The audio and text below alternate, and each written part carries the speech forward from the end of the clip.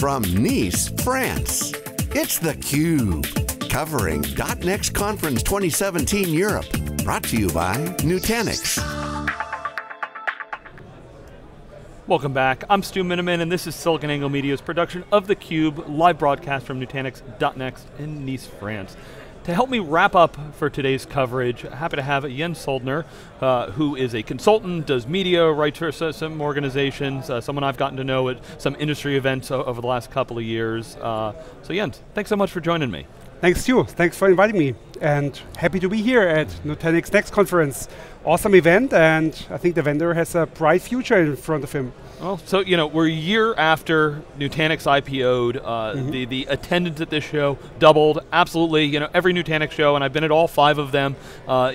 Customers are usually, they're enthusiastic. It's self-selecting, right? You go to a VMworld, you come to a Nutanix show, Veritas, some of these shows, Veeam's show, usually the customers, if it's a good measure of how the company's doing, and barometer is customers are happy, they like what they're doing. One of the things I like about Nutanix customers is they aren't just, oh, we love everything and we believe everything that Nutanix has. It was like, hey, Calm? Well, I talked to a couple of customers that have used it and they're like, it's great, but everybody else is like, yeah, I'm waiting to get my hands on it and really beat it up and we'll see if it does what it is, because Nutanix has proven themselves and needs to continually, prove themselves time and again.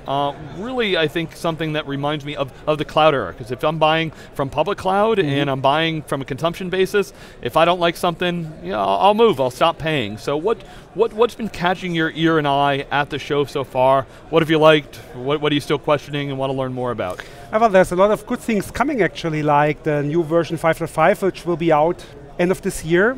Also we hear. So that's brings, I would say, some good incremental innovation, nothing overly massive, but some good stuff in there.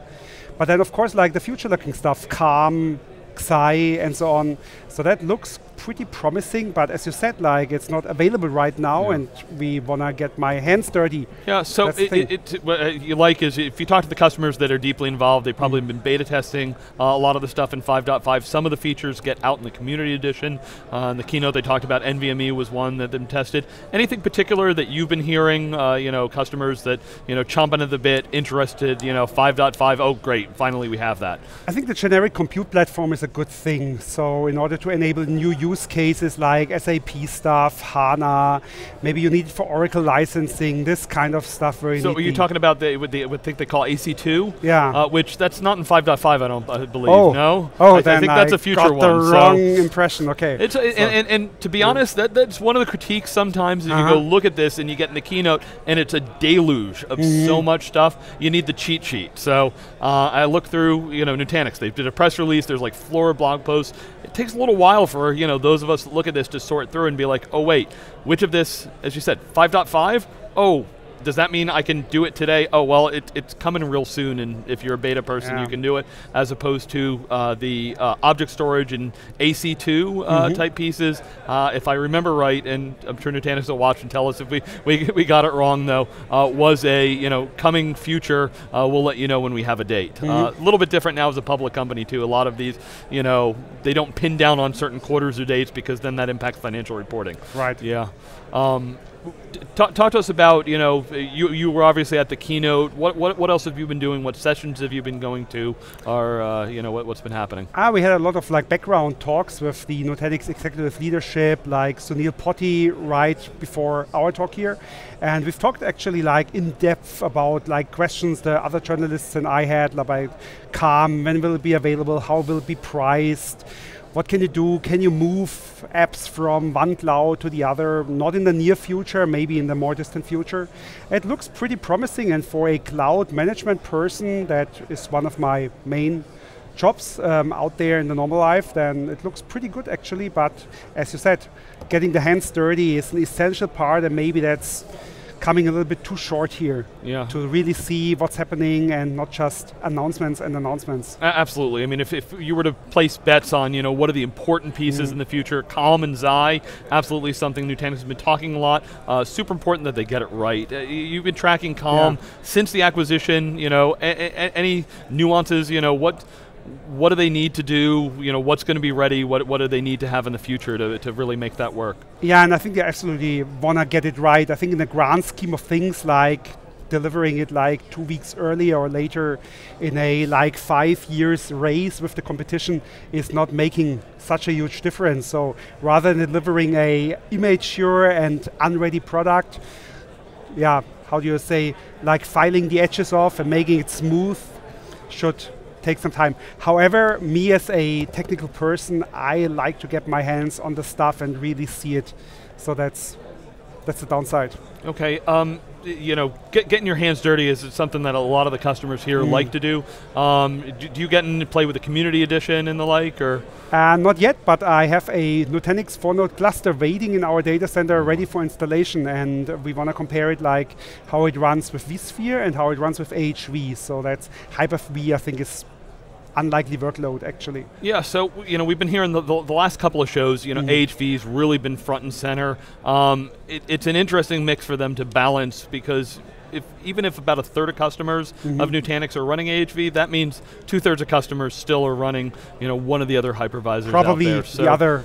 Even I put the question to Nutanix and I said, what is victory? What is the ultimate goal? And it's not 100% AHV. They're not looking to become a hypervisor company. They want to be a platform, work in the multi-cloud world. So when you talk to companies, how does that discussion go? Is AHV, a central discussion point, or is it some of the features that come along with it that help? I would say it's rather on the sidelines. I think it makes sense from an economic point of view, like not having to pay additional licenses, obviously, and getting the impression, getting the right kind of like experience with the product. And even Nutanix, I think they say, if the customer wants this and this and this extra, they say, hey, go get vSphere. We are offering you a standard path, like with the 80% of the features that you really, really need, and those 20 super esoteric stuff like fault tolerance that nobody is really using in vSphere. They are not bringing it to AHV. They're keeping the product clean, simple, easy. Yeah. So you said cloud management, kind of a main focus area of you. What does Nutanix have to do to be, a strong player in that market, over the next 2 years? I think they're actually on a good way already with the calm stuff. The thing is, like, we need to see it if we can compete with the other players out there, VMware and Red Hat and you name it basically.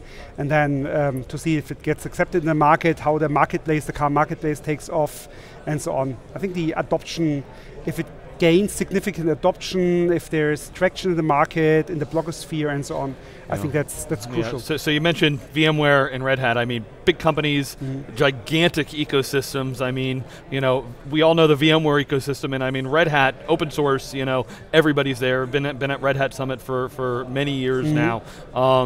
Any others that you'd say who they should be kind of matching up as customers will be? I think Computer Associates has a good valid offering, but we personally see in the German market, most of the time we realize automation.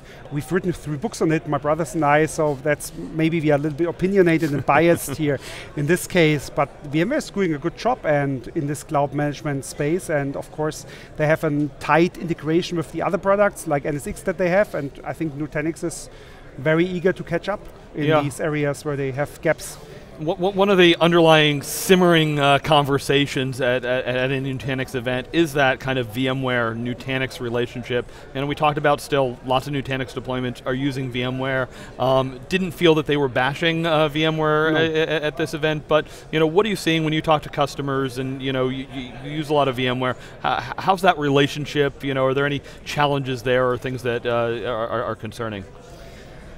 But at the end of the day, it's the customer's decision what they are going for. I think most of the customers might not go all in Nutanix, but only place it like in certain use cases and so on. And of course, VMware is not happy. Why should they be? And they are positioning their vSAM product, which is running quite well, pretty aggressively, but Nutanix has a different storyline. I think it's not only about the IOPS, and it's about the simplicity of the whole thing and offering the customer a real simple path to manage it in a cloud-enabled fashion, and that's where they're really doing a good job.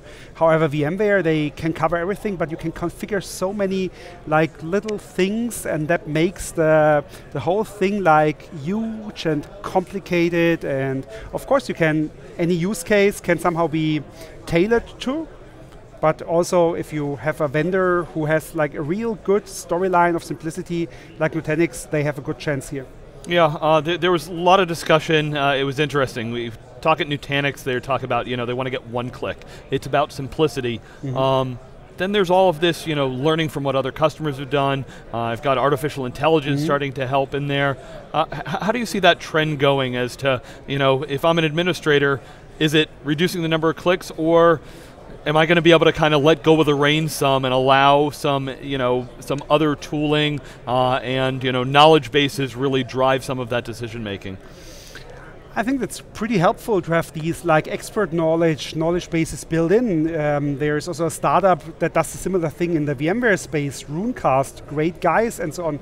So that's good, but it's also like challenging, I would say, for partners that they really need to see that with Nutanix, of course, we are going to sell. As a partner, you're going to sell less like racking and stacking of servers.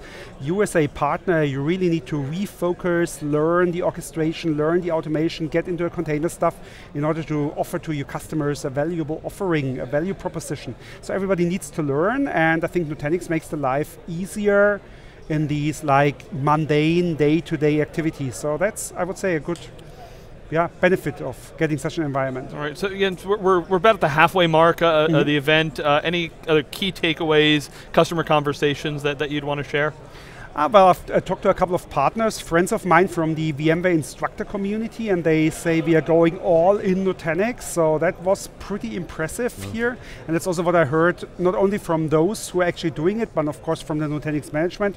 Easy to understand why they say this, so I think there is a huge traction, so some partners seem to got the message and seem to say, yeah, we are going all in. So that was one of the things, and of course, like, I'll go a little bit more technical tomorrow, so the day today was really packed with the official schedule. Tomorrow is a little bit more free, so I'll have a couple of more conversations with actual customers from a large Swiss bank, where we'll be doing the vRealize implementation soon, but they're also into Nutanix, so they're both a VMware and a Nutanix partner, so we'll meet up later on, and yeah, that's pretty much the schedule. So Jens, I never do this, but you got any questions for me for the wrap? What I would like to know is, like, what's your take on the microsegmentation part of Nutanix? Can it compete with the other offerings? And I have not really looked at it so far. Yeah. It looked pretty impressive to me in the keynote. So look, I'll say two pieces. One is it's one of the top items that I'd heard from users that they're super excited about. So there was a bank I just interviewed earlier today. I think financial services and service providers were really excited for the microsegmentation. That being said, I've also talked to a bunch of the partner community, and of course it's the typical, well, how much is Nutanix doing versus what the partners? Oh, we've had this, and ours is much more feature rich and the like. So it's good to see Nutanix moving down this line. They need to balance how much they'll do versus what some of their partners that are especially deeper in the networking space can do there. So it's definitely one that talk to customers that are digging into it. But yeah, it's a good one, and definitely when you talk about those features coming out, that one that customers have been asking for a bit. So like VMware it has done in the past, a lot of times there's probably a lot of customers that what's built in is going to be good enough, but then if I really need, the Cadillac of it, I might need to pull in some best of breed partner to be able to compete it. So cool. No, I think that also happens here. Yeah. First, if you look at the partner ecosystem, it's also pretty impressive, and most of the named guys are in here. All right. Well, Jens Söldner, a pleasure catching up with you. Thanks for helping us, here on theCUBE, and we're wrapping up day one of 2 days of live coverage of theCUBE. I'm Stu Miniman. You're watching theCUBE.